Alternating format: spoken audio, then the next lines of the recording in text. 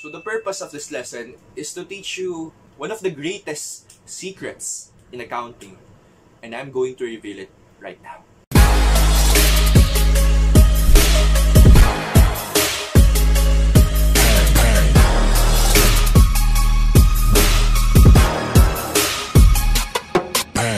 So hi guys, so this video is going to be a little different because this time I'm going to teach you a life tool.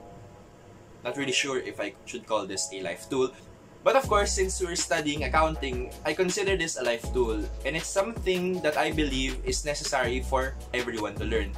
So of course, since we're all accountants and we all want to be efficient in solving, because of course, as accountants, need to solve several problems, we need to write a lot of numbers. So the first purpose of this video is to help those freshies. Yes, I'm talking about you, the first year students in accounting. Of course, since you're all new to accounting, it might come as a shock that we're actually using a manual calculator. So of course, buying a manual calculator is important. You need to choose a calculator that you're going to be using until your last year in accounting, until you take the board exams. So what I'm going to teach the first year students and possibly other students who might be interested is one of the greatest secrets in accounting. When you learn this technique, I assure you, solving will become a breeze. So what is this important technique in accounting that everyone needs to know, especially first year students? Believe me, you need to learn this. Well, it's basically called M+, or the memory in. So you may be wondering, what is this M+ or M-? Basically, it's just to save the numbers that you have solved. So this is especially important when you're solving really quickly, like when there's only 5 minutes left and you need to solve a problem in 5 minutes and you don't have time to write the numbers in paper. Because of course, you're panicking, you're trembling, you're sweating, and you need to solve the problem as fast as you can. So, what better way to solve this problem than by using M+? Because believe me, M+ will be a lifesaver. So, while you're still in your first year, I believe it's necessary that you understand how to use this M+. Because through practice, through passion, through love for accounting, you're going to be able to solve problems without using paper anymore.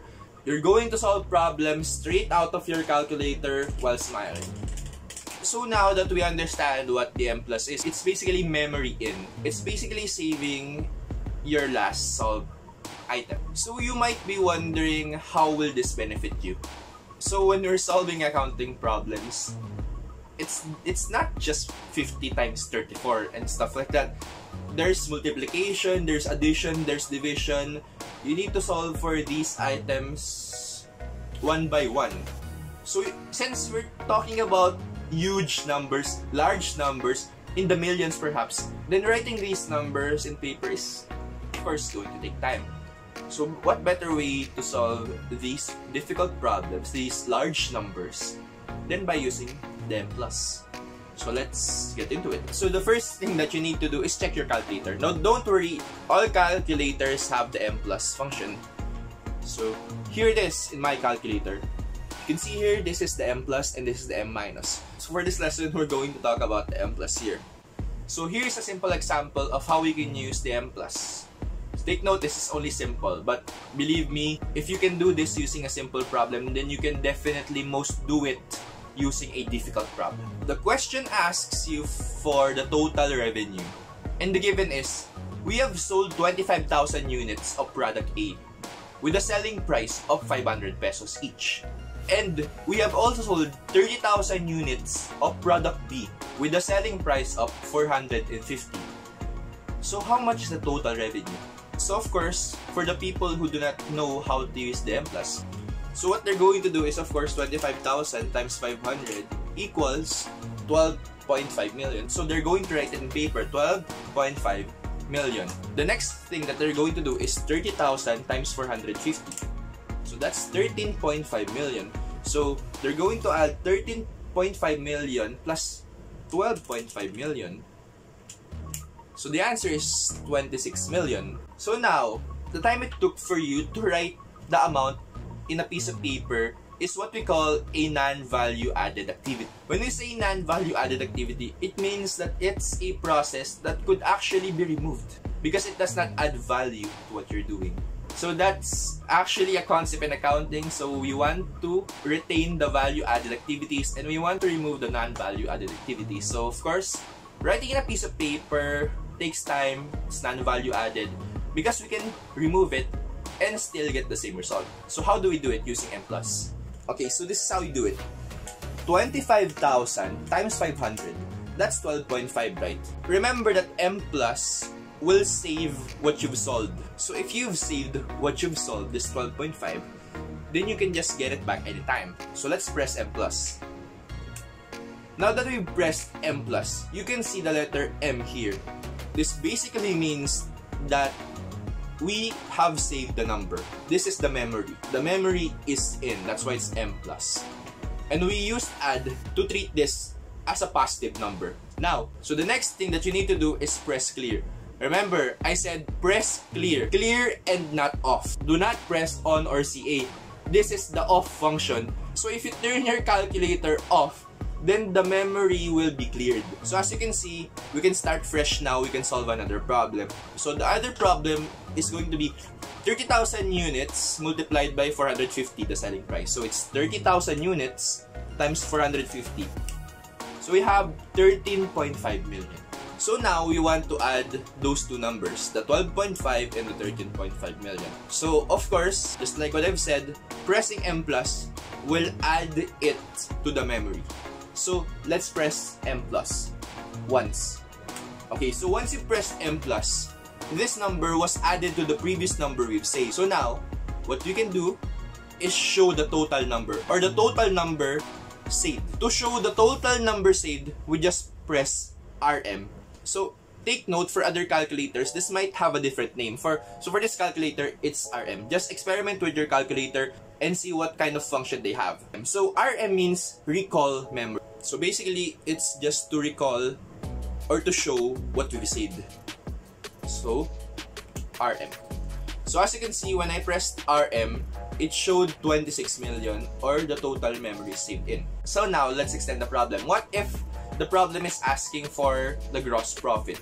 So it's given that 8 million cost of goods sold is related to product A and 9 million of the cost of goods sold is related to product B. So now we need to remove these costs from the total revenue.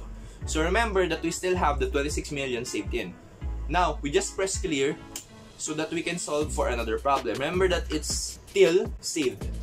You can see the letter M because we pressed clear and we did not turn the calculator off, so the memory is still saved here. So if you can press recall memory, still here, 26 million, clear. So now we need to solve for the cost of goods sold. We just need to add these two costs related to product A and product B. So for product A, it's 8 million. We need to add the costs of product B plus 9 million. So we have a total cost of 17 million and we need to remove this from the revenue. So what we can do is just press M-. This means that it's going to save this number with the total number we've solved before, but this time it will treat this as a negative number. So it will deduct this number from the total revenue we've saved earlier, M-. So 26 million minus 17 million, it will give us a result of 9 million. So the total gross profit sold is 9 million. So that's it. That's the reason why the M+ is really important when solving problems. So that's it. I'm proud of you. You now know how to solve problems using the M+. And it's an important skill when using the calculator because of course there are going to be times that you don't have time anymore to write the numbers. So when you're solving problems and it requires simultaneous solving, then the M+ is going to be really handy. It's going to save you in tough situations, believe me. There are exams that really take too much of your time. And as accountants, we need to be timely. Because of course, accountants has that value of timeliness. We need to be timely, we need to be flexible, adaptable to the situation. So I'm proud of you for learning the M+. I hope you frequently use this tool. I hope you continuously learn how to utilize this tool in solving problems, because as you progress further in accounting, once you've learned taxation, financial accounting, advanced financial accounting, auditing, you're going to need to use the M+ to survive. So that's it. Thanks for watching. I hope you learned a lot from this lesson. Stay safe and peace out.